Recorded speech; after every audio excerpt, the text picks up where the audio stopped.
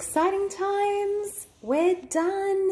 New tank setup is ready to go, and I think it looks pretty gorgeous.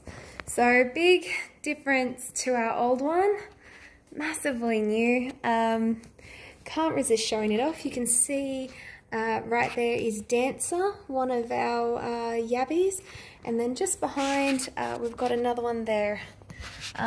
She's down to one claw.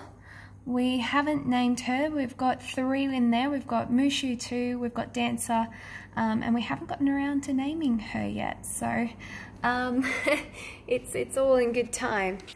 So we've got a few babies as well in here, baby Yabbies, which have survived, which is great. We've also got an array, I'm not sure how well you'll be able to see, of little, probably too close, of little baby fish as well in there. Our fish are even breeding, which is great.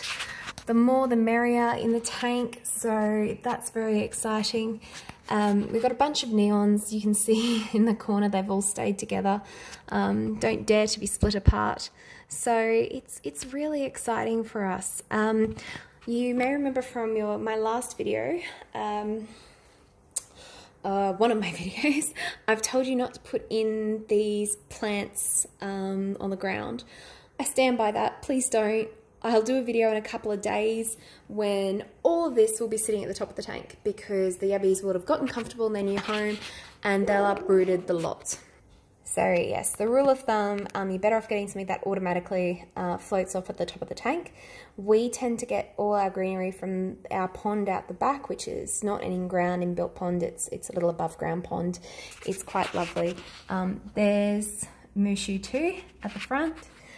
He's quite a big boy. I have to say, he definitely rules the roost. Very quiet. This is the first time he's come out since we put them in a while ago.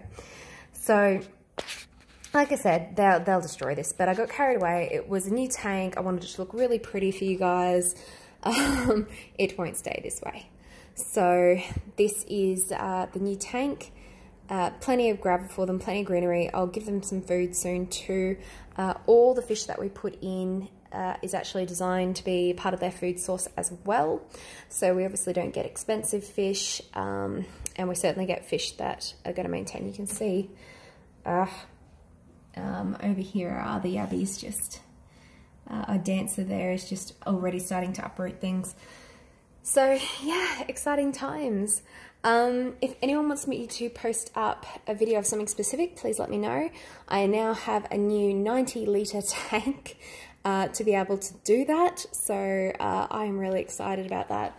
Really great at the top, couple of feeding portals, and then at the back, filtering system. Check it out, brand new, clean. And then this is after a day of running. So you've got to bring a lot of the old bacteria and fauna across from the old tank. It just helps create an ecosystem for them that's safe, that they're used to. So it's already getting dirty, but yeah, we're up, we're running. It's like a massive TV for us to watch. So let me know if there's any videos you'd like to see.